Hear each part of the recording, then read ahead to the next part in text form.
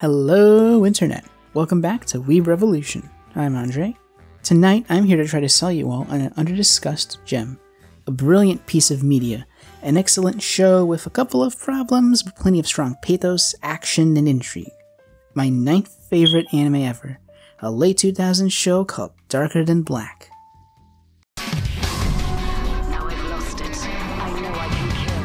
The truth exists beyond the gates. Because this video is a recommendation, it's my job to clear up some confusion regarding the watch order. God forbid you actually watch it out of order, and then come back here to shout at me when you don't understand what's happening in the plot. There's the 26-episode first season, which is called Darker Than Black, Kuro no Keiakusha. There's the 4-episode OVA series, Darker Than Black Gaiden, which works best if watched immediately after season 1. And then there's the 12-episode second season, Darker Than Black, Gemini of the Meteor. This sounds like a mostly intuitive watch order, but the complicated thing comes when you look at the order the seasons aired. The OVA series meant to bridge the gap between seasons came out after season 2.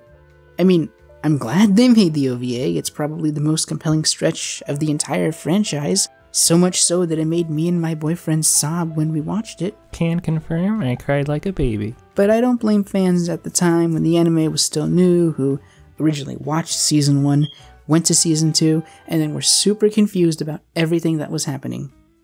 Anyway, rant aside. Darker Than Black is the brainchild of Tensai Okumaru, a former Cowboy Bebop storyboarder and creator of the anime Wolf's Rain. In a 2007 interview, Okumaru once described what inspired him to first make the show. When I was young, I read a lot of manga, stories of ninjas, spies, or superheroes. The one that struck me the most is a manga by Shirato Sanpei about ninjas. There were a lot of techniques in the story to allow children to learn ninja art, and this aspect influenced me a lot. Added to this was the spirit and atmosphere of the spy series that rocked my childhood, like The Fugitive. I wanted to mix these influences. Darker Than Black is rather interesting because it isn't adapted from a manga but has instead an anime original story. 2 manga spin-off adaptations were later produced and even written and illustrated by the anime's character designer Yuji Iwahara, but I haven't read them so I really can't say anything about them. Setting-wise, Darker Than Black, at least season 1 anyway, is primarily set in modern Tokyo. It revolves around various intelligence agencies and paramilitary groups utilizing contractors for assassinations and espionage. These contractors are distinguished from your typical metahuman in that they must perform a specific habit each time they use their power. Sometimes it's drastic, like breaking a finger or forcing yourself to vomit. Other times it's as benign as drinking hot milk or flipping over a pair of shoes. There's also another class of altered human beings called dolls. I won't talk too much about them here, but know that all dolls have the power to spy on people through certain conduits like water or glass. Our primary 4 characters include Hei, a contractor with electricity powers, a blind doll named Yin, a black cat named Chairman Mao, that's his codename anyway, and an ex-Japanese cop named Huang. Other important characters include a special unit of the Tokyo Police, along with their chief Misaki. Misaki herself gets a lot of screen time and serves as our point of view for the government/legal side of things.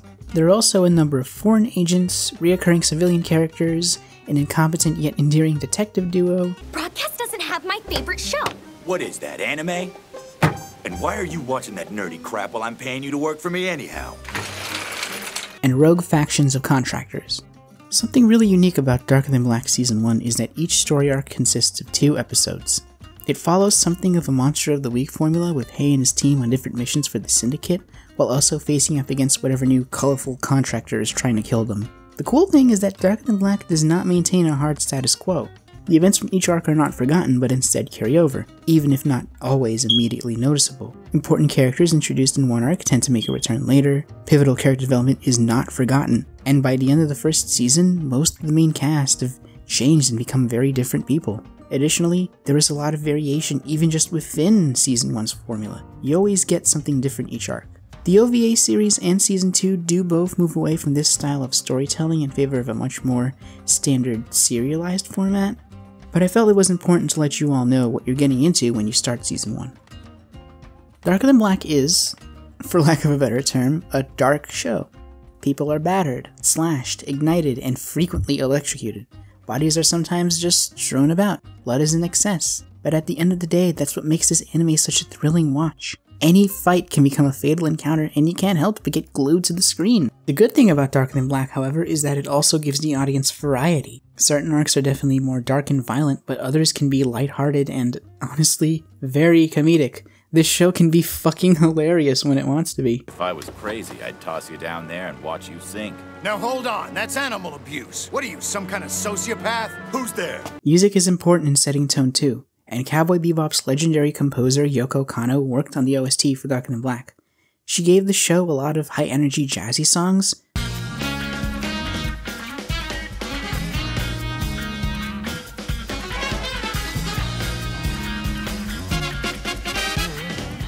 but also slower, melancholic songs.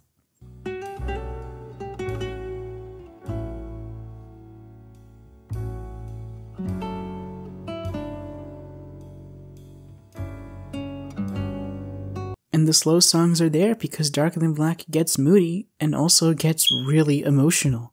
Nothing hits harder for me than Season 2's melancholic opening song, or the OVA's devastatingly powerful outro song, Can You Fly?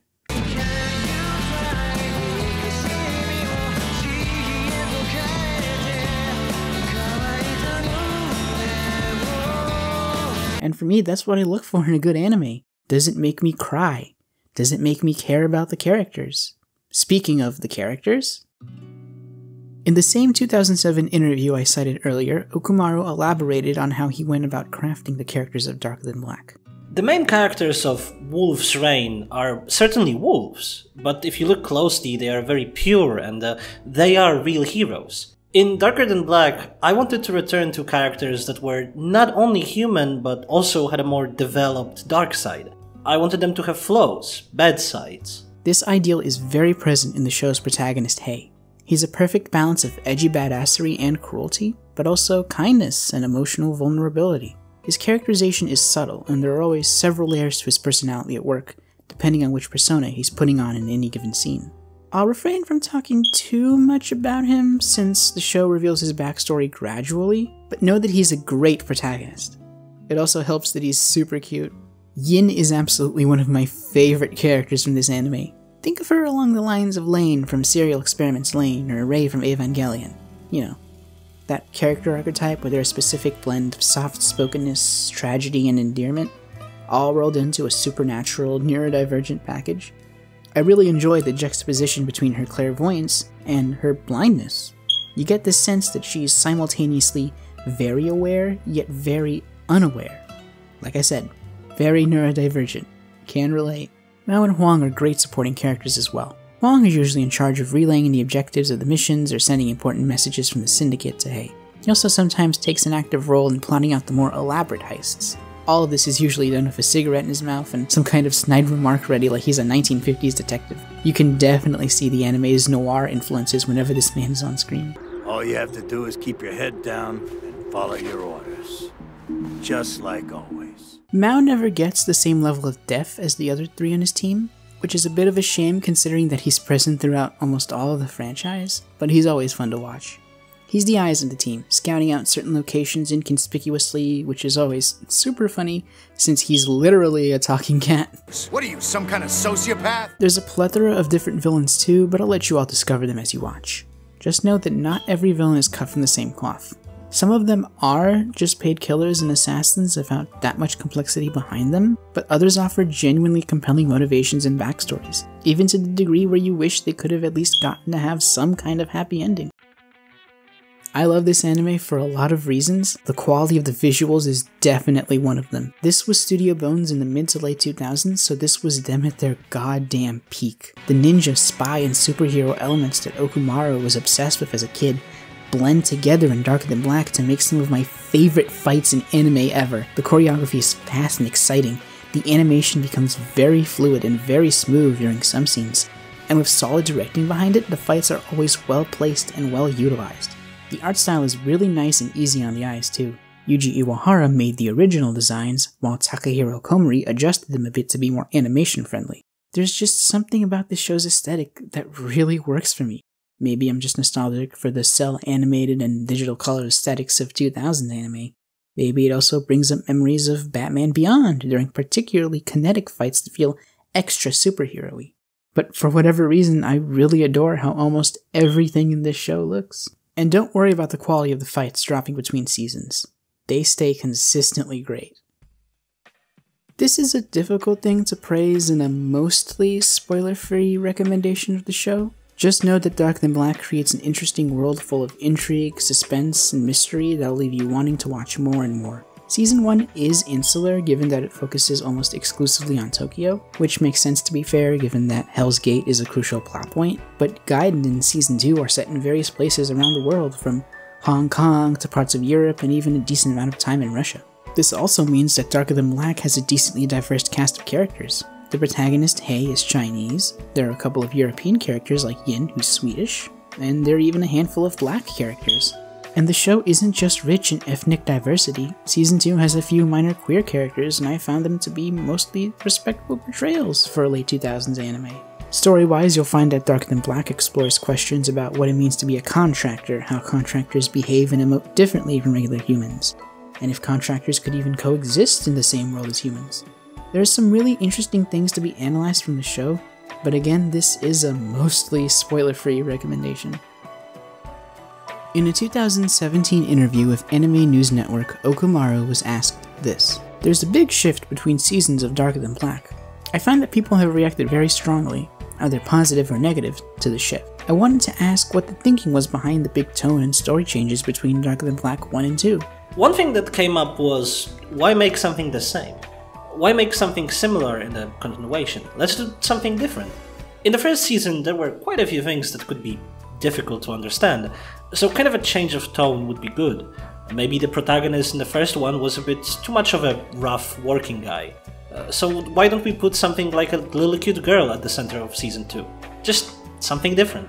When the anime creator himself concedes that the story is confusing, you know it's a problem. I've also seen that others online share a similar sentiment. Even the people who really like the show will say that it's confusing, and that makes me sad to talk about this part because Darker Than Black has a good story. I even said that earlier. However, I feel that it doesn't explain itself well enough. Now, I don't expect a sci-fi show to always make sense, but some stuff in the OVA in Season 2 and even Season 1 are just genuinely confusing or not fleshed out enough. If we had gotten a better kind of explanation regarding a few MacGuffins or plot points, that wouldn't be such a huge problem, but the sloppy explanations are there, and they're undeniable. It's not even a problem of the show having unresolved mysteries. It's fine if we don't understand everything about Hell's Gate or the Contractor's origins, but being easier to understand would have helped. This is also why I put emphasis on you experiencing the anime's story chronologically. If you watch it in the order everything was aired, then all of the confusion will end up compounding and making the viewing experience less enjoyable. Hei goes from twink to drunk, disheveled dilf later, and it's really not a good look for him. Now, I tend to prefer subs, but if a dub is particularly good, then I always make sure to try it out. And god dang, this might be my favorite Funimation dub ever. Jason Librachet does badass and cool really well, but his shy and friendly scenes are always a joy to watch. Kent Williams does a fantastic job as Mao. I will never complain about hearing exposition when it comes from this guy. Bathing, eating at a table, it's all very pleasant, but not exactly exciting. At least no one ever complains when they see me sleeping away the afternoons in the park. Brina Palencia does a great job as Yin. There's this really soothing quality to her voice, and she brings the best performance when it comes to those emotional scenes. A lot of the supporting cast is pretty solid too. You'll definitely recognize a decent number of voice actors if you watched anime dub before. Chuck Huber is here, Christopher Sabat is here, Laura Bailey too, etc. If you want a good action anime with excellent suspense, intrigue, and pathos, then please watch Darker Than Black. It's such a great show, but it always makes me sad that I don't see many people talking about it nowadays. It's a shame too, because those who have seen it tend to think very well of it. It deserves to be regarded as a 2000s era classic. Anyway, thanks for watching. Sorry there wasn't much leftist content in this video except for that one Chairman Meow joke. Like and subscribe, hit that bell, leave a comment that I'll be too socially anxious to read, and have a lovely day!